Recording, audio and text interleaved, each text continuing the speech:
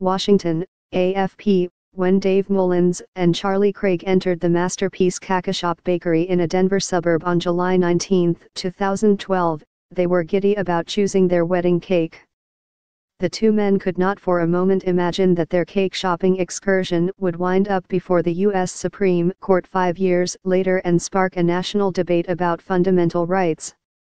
We sat down with the owner of Masterpiece, and he instantly asked us who the cake was for, and as soon as we told him it was for us, he informed us that would not make a cake for a same-sex wedding, Mullins told AFP. What followed was this horrible pregnant pause where what was happening really sunk in and we were absolutely mortified and humiliated, added the 33-year-old, a poet and musician in his spare time.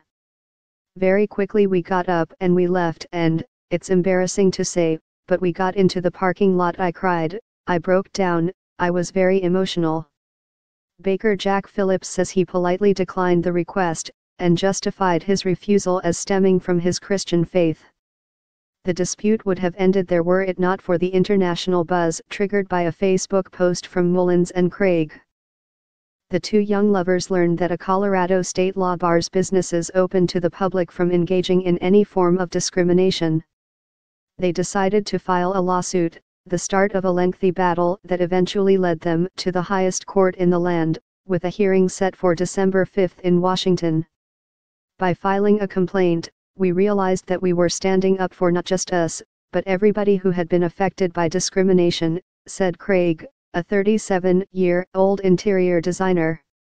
Religious freedom versus equality. The couple won their first court case and then the subsequent appeal, before the Supreme Court decided at the end of June to take up an appeal lodged by the baker. That was when a local struggle took on the dimensions of a national battle. The appeal has become the most important case involving gay rights to reach the country's top court since it approved same-sex marriage in June 2015. And legal experts argue it will cut to the quick on some of the most basic issues in U.S. society. The 9 judges will have to rule on whether to come down on the side of religious freedom or sexual equality. The lawyers pushing Phillips' case have also decided to argue that the baker, as the artistic creator of cakes, is simply exercising his First Amendment right to freedom of expression in refusing the commission. Now lawyers are massing in the U.S. Capitol, ready to do battle on the side of either the cake maker or the couple.